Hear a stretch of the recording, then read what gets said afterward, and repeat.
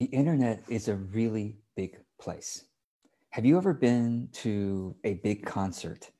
Um, I, I have maybe a few times in my life. And in that concert hall, in that concert stadium, there's maybe, I don't know, 10,000 people, let's say. All right. There's like more people than I have personally spoken to for years and years, right? Like 10,000 people. It's like so many people. And then let's multiply this. Okay. So imagine that giant concert stadium. Okay. Multiply that by 10. You got 100,000 people. And then multiply those 10 stadiums by 10 again. So now you're multiplying that stadium by 100. That's 10,000, 100,000, a million people. Now multiply that by another 1,000. I mean, so the internet is mind-bogglingly big. So many people. Internet has, by the way, 4.5 billion people on the internet. All right. And so among all those people, there are probably tens of thousands of people who would love you for just who you are. Now imagine that. Like, that's not too many. So let's get to some real numbers here. And I'm going to actually show you on my screen what that looks like. Okay. I'm going to go to Facebook ads. And I'm going to show you how many people you could reach. And this is not going to be a Facebook ads course. I'm going to keep it really basic so that I don't lose you here.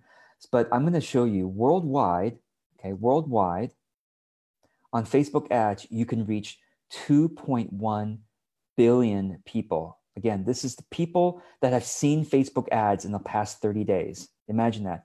2.1 billion people have seen some Facebook ad in the last 30 days. So you can reach them. 2.1 billion people. That's unbelievably large number of people. Now, let's say, well, you're not going to reach 2.1. You're not going to try to please 2.1 billion people. Let's just narrow it down to English speakers, okay? So everyone who speaks English in the world that you can reach through Facebook. That's 1.1 billion people. Now you've narrowed it down to half.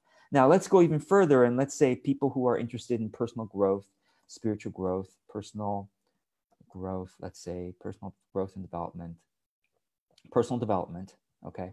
And then we'll add in a couple more people who are interested in self-awareness, people who are interested in mindfulness, people who are interested in meditation, people who are interested in, happiness, pretty broad, but emotional intelligence, let's say. Yeah, anyway, I'll just do it. Higher consciousness, great. People who are interested in spirit, soul, it's very broad, but I'm just gonna say those things thus far. So people are interested in one of these things. How many people could we reach? 260 million people. 260 million people worldwide, English speakers who are interested in one of these personal growth, spiritual growth type of topics. All right. So I'm just going to ask you this question. In a room, let's say you put 100 of these people in a room, just 100 of these random people, worldwide English speakers of any age interested in one of these things. Put one of them in a room. All right. How many of those 100 people might be interested in your message? Now, let's say you work in personal growth. You might work in other things, but let's say you work in personal growth, spiritual growth type of stuff. Maybe 10 out of 100 of these kinds of people might be interested in your message. 10 out of 100. So that's 10%. That's 26 million people. Now, let's be really conservative and say 1 out of 100. 1 out of 100 spiritually oriented English speakers in the world are interested in your message. 1 out of 100. That's still 2.6 million people. That's you can't possibly serve that many people. That's only 1 out of 100. Now, if we narrow down even further, let's say even 200,000, then we'll narrow down even further. Because 200,000 now would be 1 out of 1,000 spiritually oriented people in the world are interested in your message. It's pretty specific. Let's get even more specific. 1 out of 10,000 spiritually oriented people in the world are interested in your message and just the way you are. That's still 20,000 people who just would love you for who you are in the world that you can easily reach through Facebook ads. Do you see why I'm such a fan of Facebook ads? And also why so many people demonize Facebook ads, that they've collected all this information on people to sell to advertisers. Guess who the advertisers are? Me. They've collected your information to sell to me. Okay. And yes, also the Russian propagandists, and also, Walmart, and, all in between, everyone from a solopreneur like me all the way to Walmart is buying your information to advertise to you on Facebook. But it allows people like me to reach you, right? Otherwise, a lot of you have found me because of Facebook ads, because of this kind of thing. And the thing is, you can also reach all these people. Thank goodness for Facebook taking all that data and selling it to advertisers like us, like you, so that you can reach a bunch of people who might be interested in your message. So this video is going in a bit of a different direction than I expected. What I wanted to say really in this video is that because the internet is so big, and because you could reach all these right people through, for example, Facebook ads or Google ads or collaborations or search engine optimization, etc., because you could reach all these of the right people, your audience is going to be much bigger than your current audience if you do online marketing. Okay, your audience in the future will be much, much bigger than your existing fans, your existing network, people who know you already. Now, of the people who know you already, how many are your true fans? When I got started in the beginning, 10 years ago, right? 11 years ago now, maybe 5 people were my true fan, maybe 3 people. As I put stuff out there, it's really my friends and family. Most of them were not interested in what I was doing. Okay, so maybe I got 2 or 3 people who were like, oh yeah, I'm really interested in what you're doing. I really like what you're about. And I really like who you are. I like your style. I like how the way you talk. I like the way you move your hands. I like the way you look. Your true fans like the way you look. They like the way you sound. They like the way you move your hands. They like the way you talk. They like the way you write. Those are your true fans. By definition, it's kind of like soulmates, except in terms of online marketing, you have tens of thousands of soulmates who love your message and who you are just the way you are. You can't make any mistake in front of them. I mean, you can try to make mistakes, but they don't care about your mistakes. They just really are into you. How many people are like that in your current audience? I had maybe 2 or 3, maybe, if I was being generous when I first got started. But it was through collaborations. It was through things like Facebook ads that brought me many of you today who like me for who I am, like the way I look, like the way I sound, like the way I move my hands. I mean, not everything about me you love, but you like me enough to stick around and like my message and buy my courses and buy my books. And, so I now have, I don't know how many of you there are in terms of my true fans, but at least dozens. Okay, let's say I'll be conservative. I have at least a couple dozen of you, right, who just like to just about everything I do. And I can't seem to make any mistake in your eyes that at least I haven't made any mistakes that, I'm not polished. You know that. You know I'm not polished. I started this video thinking of one thing and totally went in a different direction, right? Now I'm back. I mean, I'm totally all over the place. I purposely try to be as unpolished as possible so that those of you who are more polished can succeed even greater than me. I try to be the lowest common denominator. I really do. That's why I don't have a nicer background. That's why I stopped doing my dog walk videos. Dog walk videos were more attractive, for sure. Being out in nature, making videos is more attractive to all of you. I know that. But I'm trying to be boring now. I'm trying to be boring so that I can be the lowest common denominator so that you can do even greater things than me. That's just in case you didn't know, that's why I do this stuff. That's why my course platform is not fancy. That's why, like, what, George, you host your courses on YouTube, unlisted videos? What, you use Google Docs? It's not branded. It's not beautifully designed. What, you don't have a course platform that's just super easy? I try to do things so minimalistically that I only have a few dozen true fans. But that's all I need. I have a 6-figure business. Let me repeat that. I make more than $100,000 a year, and I've been doing that for 11 years. I have a six-figure business. I do very well financially, and I have a couple dozen true fans. Okay, George, you're being harsh on yourself. You probably have a couple hundred true fans. Maybe I have a couple hundred true fans. I have, sure, on my Facebook page, I have 6,000 fans, but that's not all true fans.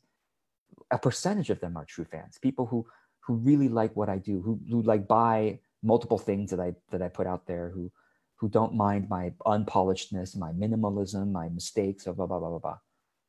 You can do even greater things, because I bet you want to be more polished than me.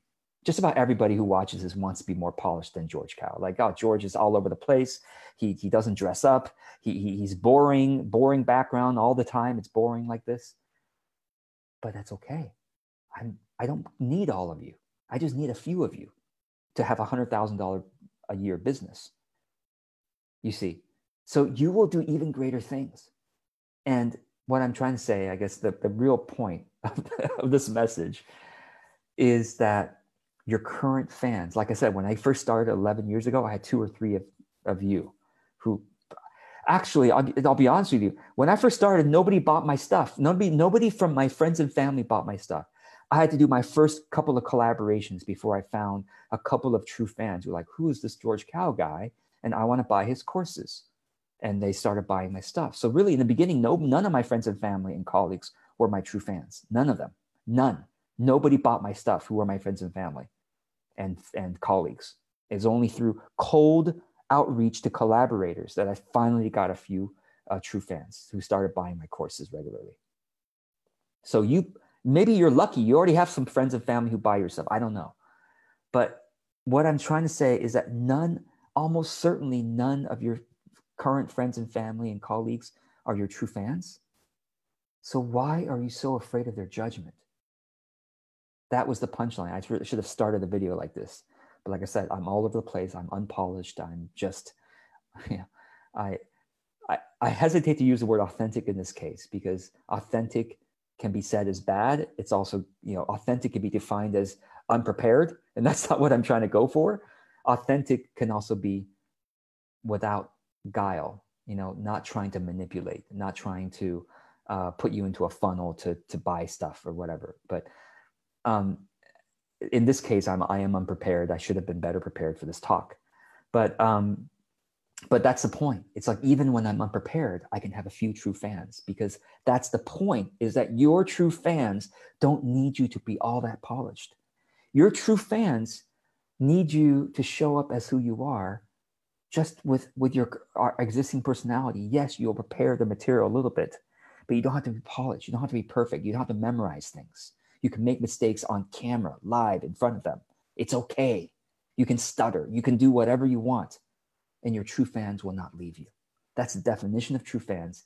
You have probably, like I said, 20,000 of them out there on the internet. Out of 4.5 billion people, you probably have 20,000 true fans. So what are you going to do to find them? What are you going to do for them to find you? They're not your current people. Who cares if you offend your friends, your family, your colleagues, people who are existing who know you? They're not your true fans. Your true fans are in the future. They're much bigger than your current audience. So why are you so afraid to lose your current people? Because they're not your true fans. So don't be afraid to make content just as you are. Like I said, don't be as unprepared as me. But even if you were unprepared like me, you can have a $100,000 a year business. Would you like that? Right? That's what I mean. So the internet's just amazing, and Facebook ads is amazing, and collaborations are amazing. Like, you just have to make content, be yourself. You don't even have to know your niche. And that's the other thing is, I know some of you are just so stuck because you don't know what your message is. You don't know who your target audience is. You don't know what you're supposed to talk about. You don't know what you're supposed to offer. It doesn't. Yes, of course it helps. Of course it helps. But even if you didn't know, you can still get out there and just be yourself and run Facebook ads and find people who just like who you are. That's the amazing brilliance of the internet and online marketing. You just have to get out there. Now, if you don't have money for Facebook ads, you don't have money for $200 a month of Facebook ads, or what, it's okay. Just do collaborations then. collaborations with other people who have an audience, right? Or work on search engine optimization, or work on other marketing methods that show where you can be visible to others who might like your message. Like I said, might. And then some of those people who might like your message will really love who you are and just be who you are. It doesn't, you don't have to be a celebrity. They will like you better than they like Eckhart Tolle. They will like you better than they like Brene Brown. They will like you better than they like Tony Robbins, Marie Forleo. You name all the, they like you better. Why? Because it's just the magic of energy signature. It's just the magic of life, how some people just like you better than they like anybody else. Not that they like you better for everything, but they like you better for whatever you talk about, whatever you want to talk about, whatever you're passionate to talk about. They like you the best for that. So get out there. Don't be afraid. Don't care about your current people. When you're afraid to make content, whose judgmental look are you thinking? Are you looking at the judgmental look of your mom, or the judgmental look of your classmate, or the judgmental voice of your aunt or your uncle or your acquaintance? Or whose judgment are you afraid of? Whose comment are you going to be like, but yes, I disagree with you? Because whose comment are you afraid of? Well, that person is not your true fan. So why are you making content? Like, don't care about them. Let them make their stupid comments. Let them make their judgmental comments. They're just showing themselves to be judgmental people. That's all. If whoever judges you on content, they're judging. They're showing the world what an unsupportive person they are. That's all they're doing. You are just busy making your content for your future true fans who are looking for you, who can't wait to find you, who can't wait to see you. Why are you caring about what your uncle says, or what your friend says, what your mom says, what your classmate says, or whoever says that I disagree with you? I think you're wrong. Have you thought about this? Who cares about them? You're not making stuff for them. You're making content for your soulmates who are looking for you. They're like, when am I going to find that person whose content I love about this topic, your topic, whatever thing you talk about? So make your stuff for them. All right. I hope this helps. And I'll let you make any comments you want below while I go. And you know the drill by now. If you've watched my videos, I give you a chance to make a comment while I look for the comments of any of the Facebook live people who are here. And so give thanks. I'll just be silent while you make your comment.